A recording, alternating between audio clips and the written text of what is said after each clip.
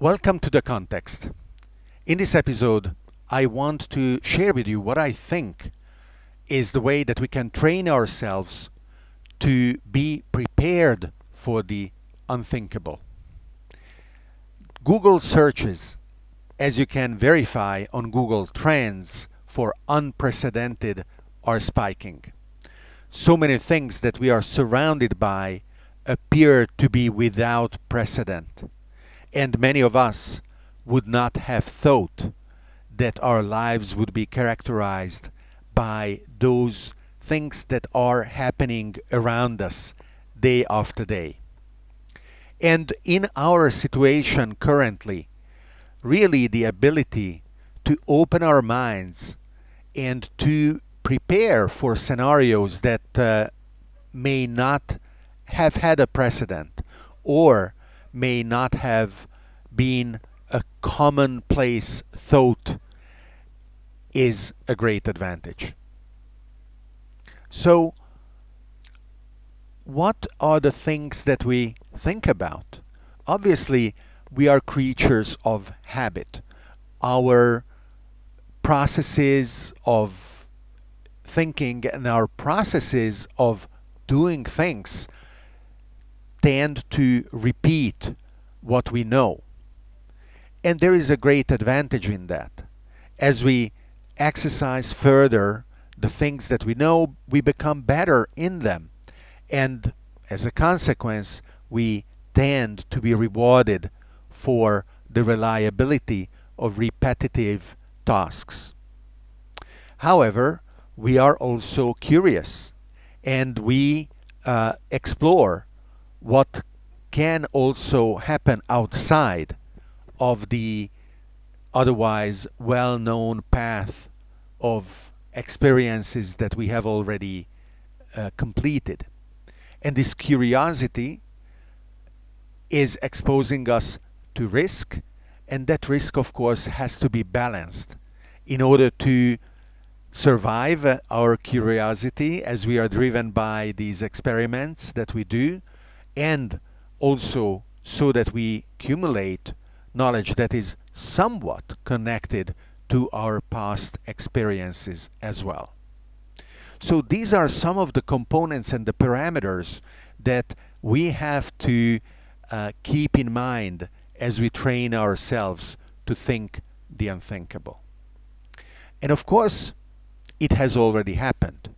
There have already been things, both in the recent past as well as farther down in history, when radical changes took those who were unprepared completely off their footing.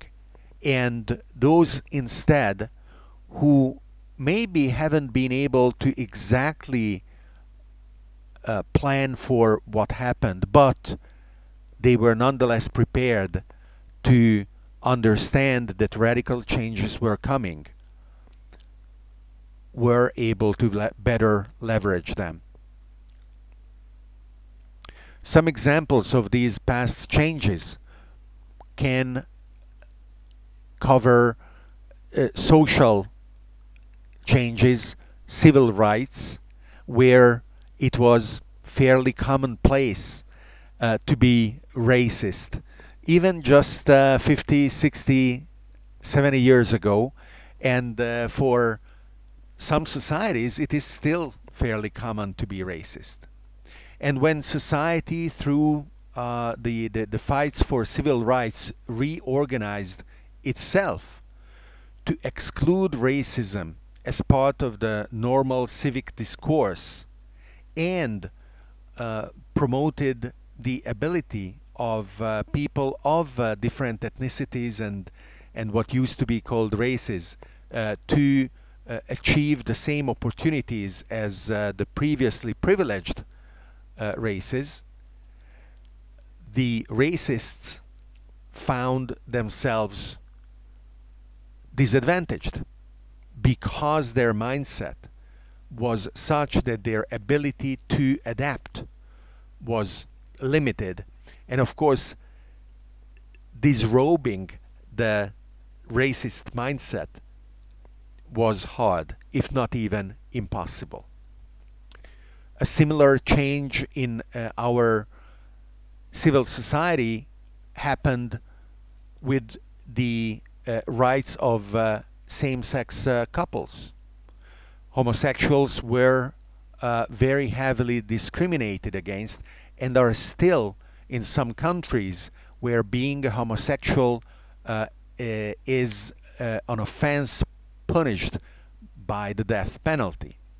But in the vast majority of the countries, the recognition that homosexuals have the same rights as heterosexuals has been recognized, and these rights have been implemented in the legal code. And as a consequence, people had to overcome their prejudices, if they had any, in order to be able to interact in a manner that was conducive to constructive outcomes with regards to normal interactions in society, but a society that changed. And from their point of view, changed quite radically, maybe even unthinkably. And in the past, of course, we had upheavals where the sanctity of a kingdom, where literally the assumption was that the right of a monarch to rule descended directly from God, was overhauled through a revolution.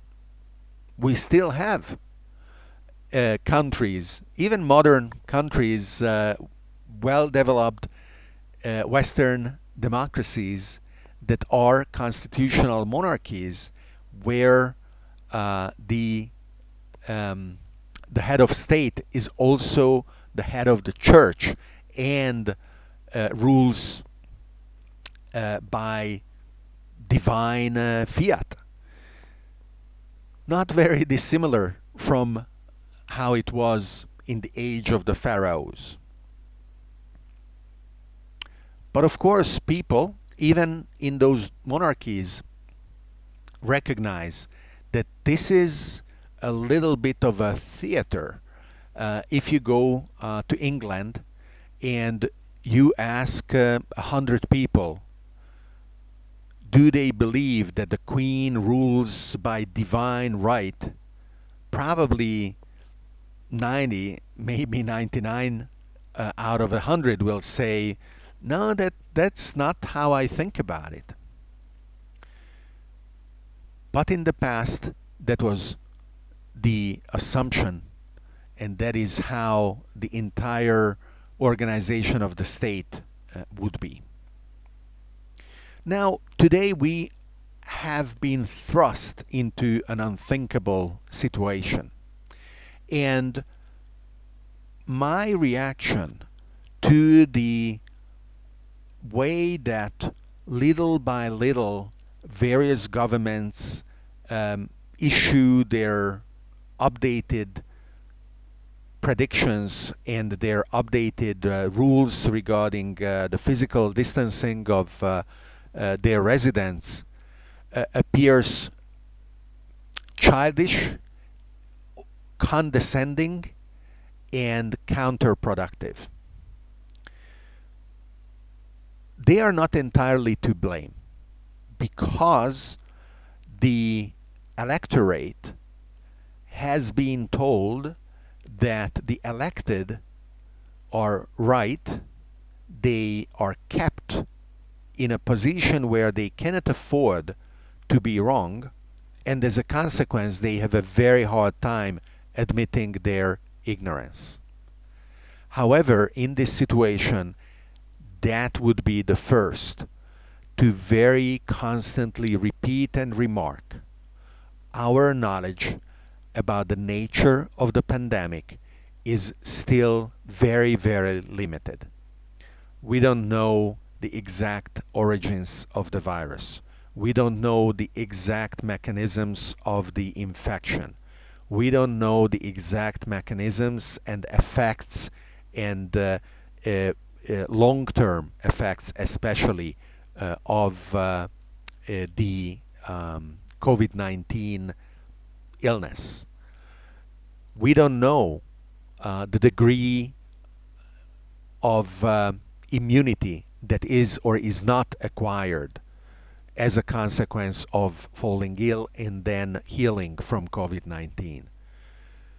We don't know when a vaccine is going to be available. The boisterous declarations notwithstanding that would pretend the vaccine to be available within a few months or at the end of the year at most. We don't know if a vaccine is going to be available. So rather than relying on the unreliable declarations of the local or central government of the country where you find yourself resident, whether you want it or not, because you are in lockdown and you cannot travel, exercise your freedom of thought. Exercise your creativity in planning scenarios for many of these variables in as a wide variety of combinations as possible in order to prepare yourself if one or the other of these combinations of parameters were to become true. Don't fear of being outrageous. Don't fear of being labeled extremist or being labeled a promoter of conspiracy theories. The thought experiments that you will be running are essential for the mental health, for what you need to prepare. Let me give you a few examples. Let's start with the origin of the virus. The official version is that it has spontaneously evolved, hopping from species to species to evolve to the point where it could infect humans. Go to the complete extreme without falling prey to the trap of a mental model that has no alternatives. Just assume it as a working hypothesis or the plot of a thriller. Assume that the virus was designed and spread as a bioweapon. And then ask yourself, if that is the case, what is the world that you are living in today? For example, is this an optimal attack, a suboptimal attack?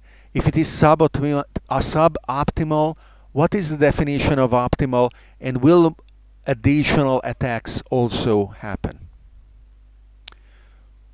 Abandon that thought.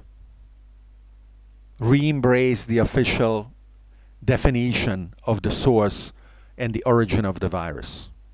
Remember, this is just a thought experiment, and it should be absolutely admissible to run these thought experiments.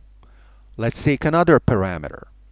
Assume that the immunity actually is not developed, because just as you don't develop immunity against the common cold, and you can catch a cold which is caused by a coronavirus different from SARS-2 COVID, sorry, I don't remember the code, the name of the virus itself, but with mechanisms that are able to trick our immune system not to develop the response that otherwise would be needed. So if COVID-19, even when you heal, does not give you the protection and you can be infected again, what is the type of world that you are living in.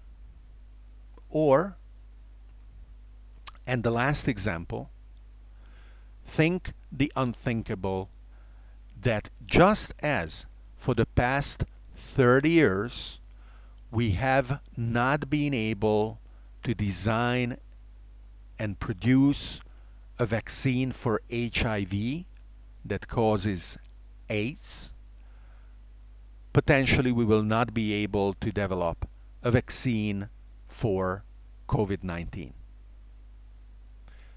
And what does that mean to live in a world like that?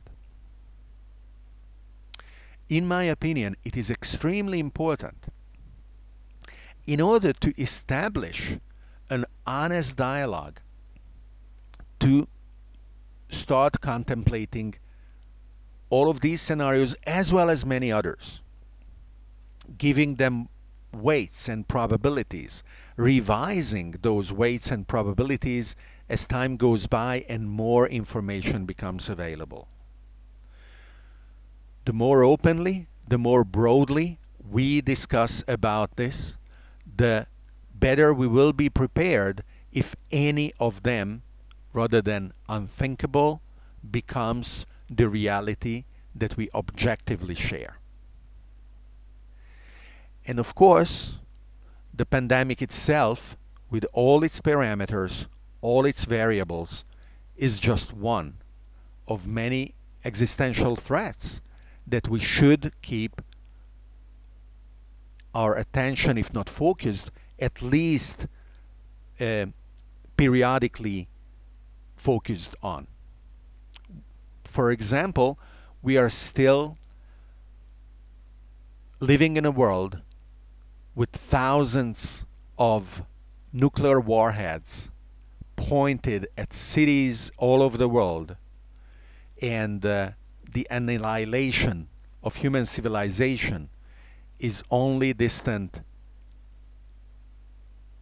as a human error launching those missiles, or a madman giving an order that is executed by obedient military chains of command. So there are many of these threats, and since you know now that threats that may seem far and detached from your everyday life have the ability of jolting you out of your comfort zone with very little or no foresight and ability to cope beforehand, before the fact happens, now you know that it is worth and necessary to think the unthinkable about the other scenarios as well.